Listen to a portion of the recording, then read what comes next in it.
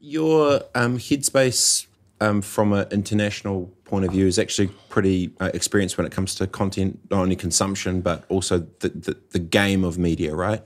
How have you, when you look at the whole play with Amazon coming up with the Lord of the Rings thing, Netflix basically buying up everyone to put them on the roster, Apple trying to make a play, everyone's basically creating content. How do you view what is what's the state of global media now in terms of the streaming wars? Firstly, everyone's still trying to figure it out. I mean, that's the God's honest truth. Everyone thinks that this is the new space, and it is, but they're still figuring out. You know, you got Comcast Universal coming out with Peacock, which is an advertising streaming platform. Disney Plus has just launched and put all their content. They've acquired 20th Century Fox, so they've got a massive catalog. So everyone's just trying their way of doing it. I feel it's cyclical. I feel it's no different to what it was 30, 40 years ago when all the cable companies aggregated all the sports networks and all the news networks and all the documentary channels and put it on to what you now know as Sky. Or over in the States, you know, Turner or AT&T or whatever. AT&T, right? So we're going to eventually, if I had a prediction, I would say that in the not too distant future, an aggregator, probably someone like Apple or Amazon or one of the big players is going to come, or a new player is going to come in and aggregate everything for you. So you're going to get one subscription that's going to, you know, assign you different channels. You have a Netflix channel, an HBO channel, a Disney channel, all on one service. And then you just consume the media and the content no different to how you used to consume it on the cable networks. So I was talking with someone about this exact thing last week, and I said, it feels like everything's sort of leveled up, right? If you rewind back 20, 30 years ago, whatever, even 10, 15, there's different channels, and they consolidated the channel, created a network. Single network. And you had the cable, and you got your 10 channels. Now, you know, your kids are going to want the Disney Plus.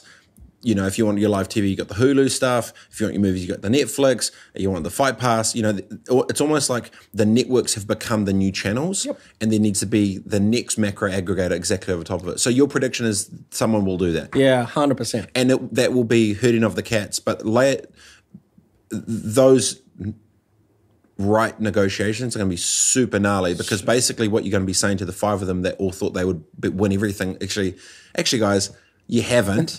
So now you actually, you know... Content is king at the end of the day, but everybody's interested in the data. Again, it's always a data play, right? Everybody wants to know who's watching what, where, when, and how, so that they can then put more that type of content into production.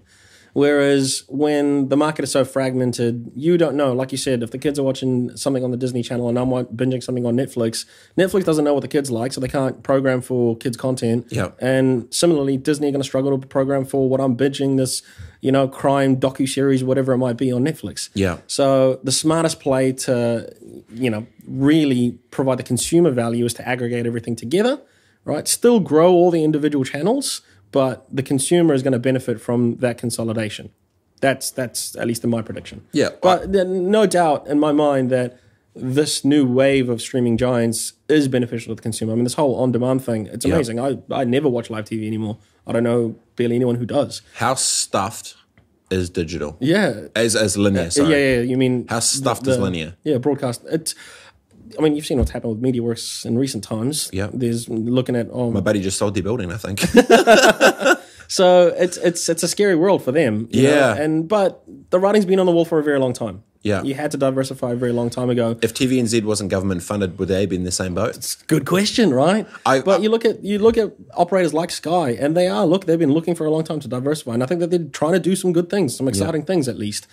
That's what you got to do. Stay relevant, keep up with the consumer demand, figure out where the eyeballs are heading towards, figure out what advertisers are interested in, because at the end of the day, that's where the money's coming in, right? Yeah. So as long as you can look and see where trends are coming through and then adapt, you're going to be in the market. And that's kind of when you ask me why the hell are we open in cinemas, it's crazy, but we're looking at where consumers, what their demand is, what they're interested in, what they want. And it's that enjoyable experience out. And that's where we're going. Well, if we can provide it for them, they'll come.